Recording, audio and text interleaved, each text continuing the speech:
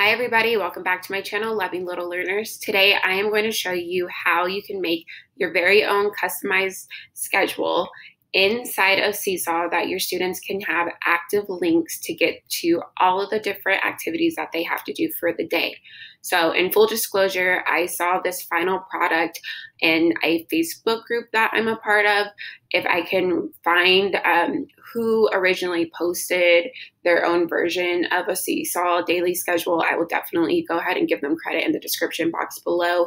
But I kind of just wanted to take the time to recreate it for my own classroom. This is exactly what my students will get on Monday morning, and show you guys how to also make it go through the steps with you all.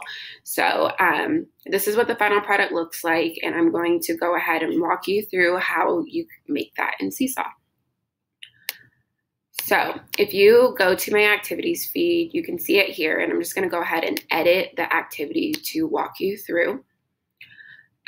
Once we edit the activity, you'll see here my title, my instructions. My instructions on this activity are geared towards parents because I'm assuming my parents will be helping my students in kindergarten get through their day. But if I go ahead and edit the template, you can see what I have. So in your daily schedule, you'll only have one slide, but I've recreated all of my different steps so that you don't have to sit here and watch me go through them all. So this, again, is the final product, and what you'll be sending out to your students. But the first thing that we are going to do is create all of the boxes for your different activities for the day. So if you see here, I have two boxes, and I'll show you how to keep making these. If you go through to the three dots on the bottom left, click, go to shapes, and I chose the square with the round edges. So go ahead and insert that into your canvas and move it to where you'd like. I didn't even resize it because it was already the perfect size for everything, all the information that I wanted to add. And I made sure to keep the color scheme consistent. So all of my live meetings are going to be in green, and all of my Seesaw activities are going to be in blue throughout the entire day so that they realize what it is that we're doing when they see these different color squares. Okay, let me go ahead and show you what that looks like when I have all of my different activity boxes inserted. Okay, so I have 9 activities that I want my students to do throughout the day, and here are the boxes that are, again, consistent with the activity that they're doing, whether it's a live meeting or a Seesaw activity, etc. Once I have my boxes, I want to go ahead and label them. So I can use my text tool and type in what they're doing. So I want to number my lessons. So I'm going to say 1 is a live lesson. Okay, I'm going to restyle it so that it fits nicely and it doesn't have a box around it. Okay, and I'm going to resize it to fit into my area. Along with what it is that they're doing, I want to tell them what time they're going. So I'm going to say 7:50 to 8:50, they'll be in this live lesson. So let me go ahead and fast forward and show you what this looks like when all of my boxes are filled in with what they're doing. Okay, so now that everything is filled in, my next step is to add some type of image or logo into these boxes so that they can visually see what it is that they're doing during these activities. So with these live lessons, we are having our lessons through Google Meet. So what I did is went ahead and Googled just Google Meet logo transparent. You can also put in Google Meet logo PNG to get a transparent image. Or again, you can always use remove.bg, which is a great website to make any image transparent. Once you find one that you want, go ahead and right click and copy the image, and you can go back to Seesaw and just paste it in. You'll resize it to fit in your box, and then you can go ahead and do this again for all of your different activities. So library, I'll put in a picture of a book. Our Seesaw journal, I'll put in a picture of our journal. Okay, so we'll walk through all of those different steps. So let me show you what it looks like when it's all done. Okay, so now I have all of my different images inside of the boxes. And as you can see, I also have these little links next to it. So I made sure not to use any of my actual links. I'm giving out to my students, but you'll go ahead and insert whatever link that you're going to be using. So you'll go ahead and click on your image, click on the three dots, and go to link, and then type in whatever link it is that will get them to your personal Google Meet session or your Zoom lesson, whatever it is that you're using. Our specialist teacher also, throughout the day, they'll have different Google Meet meetings or activities as well. So I can link those here too. And again, for all of our activities, for the Seesaw Daily Journal, I went ahead and linked that as well. You can see how I make that journal and a different video that I have on my channel called How to Deliver Daily Lessons in Seesaw. And I'll kind of just show you what that looks like here. So here is a journal that I've created for Monday, and this will go through all of the different activities that they'll have throughout the day.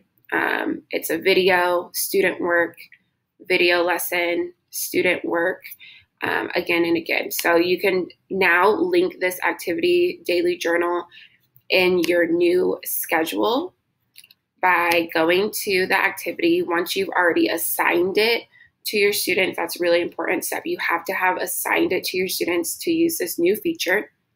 And so once you see it in your activities, you can go ahead and go to the bottom right, to the three dots again, and go to Get Student Link. Okay, once you get here, you're going to copy that link, and then you can now go into your schedule and click on the three dots again and insert that link here. So that's what I went ahead and did for all three of these Seesaw daily journal sessions that our students have scheduled throughout the day, and make sure that everything has a link. Everything has a link on my page except for lunchtime. They don't need a link for that. So once we have all of our links inserted in, you can see that they kind of get lost on the page. So anytime I have a link in Seesaw that I want my students to press, I want to make it as explicit as possible. So I go ahead and insert in a shape by clicking on the three dots here, go to shapes, and I want an arrow.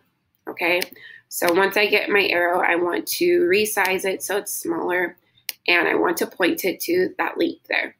And I'm going to do that again and again on every link that I have. The final product will look like this. Okay, so now the students are directed to all of the different links that we have and that I want them to click on. Okay, so once this is done, you can leave it like this, but I wanted to just add a couple more extra features. For instance, I can give them details for any of these sessions. For Epic Books, you always need a class code to log in. So I can go to text box here and go type in class code and move it down. Let's say our class code is 12345. Okay, so I can go ahead and add that under my Epic Books activity so that they can refer back to our class code if they need to. I can say for any of these live lessons, I want them to have certain materials when they come. So I can say materials and add in whatever materials I want them to come prepared with for this specific live lesson or this one here, whatever you want. Okay, so this is what it will look like when it's done. I say that for this live lesson, I want them to bring paper and pencil, giving them the class code. Another feature that you can do is add it in your Bitmoji character. So if you go ahead to the Bitmoji Chrome extension, you can click in, and I typed in the word point and found this character here that I liked. Right click, copy, and paste it in. And I wanted her to be pointing to the different arrows that we have. And I want her explaining what it is that I want the students to do. So I'm going to go ahead and click on the three dots again and go to shapes and choose a text or a speech bubble. So once I do that, I'm going to resize it and bring it down next to her and add in the text of what I want her to say to direct our students. I can also, if you don't want to use text or Bitmoji character, you can also give further instructions by going to the camera button here and choose video. So my video camera is closed, but you would normally see your face pop up, and you can give your students live directions saying, go ahead and click on the links next to each picture to access your activity for the day. Okay. So you can have either of those two options if you want to give further instructions, but this is what my final product looks like. Again, you have all of our different links with the arrows pointing towards them. This is going to take them directly to our Google Meet session, directly to their library special, and directly to their Seesaw daily journal that I want them to complete throughout the day.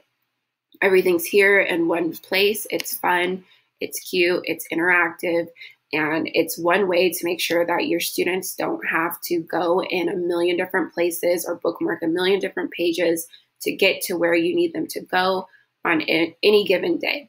So I've created a schedule Monday through Friday that are just, I duplicated this exact activity and changed out their specials and changed out their link for their new daily journal.